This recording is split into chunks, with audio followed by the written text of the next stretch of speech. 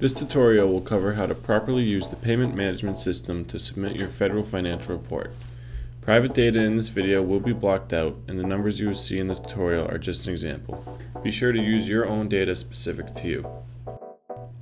Open your browser to dpm.psc.gov and click on the link that says Payment Management System Logon link and enter your username and password. From there, you will be directed to the payment management system, where you will then click to enter.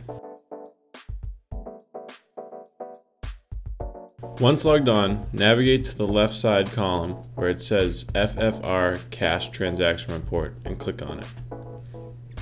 You will be prompted to enter the payee account number and then click Continue.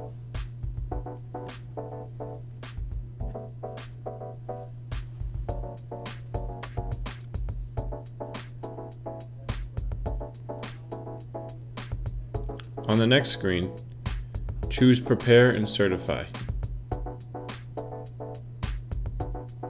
Your FFR will then appear on screen as a fillable form. At the top, choose Report Disbursements. Where you see your correct grant and account numbers, click the right-hand column. Take your cash disbursements from the previous quarter, which will include your direct costs, indirect costs based on your provisional rates, and your fixed fee, and add it to the second column on this page. Once you've entered all three totals into the boxes and entered the total, hit Continue.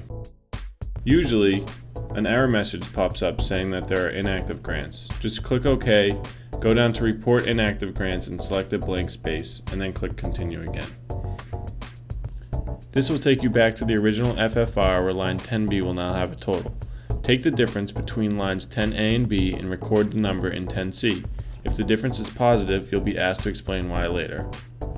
Click Certify, read the disclaimer, and then choose OK.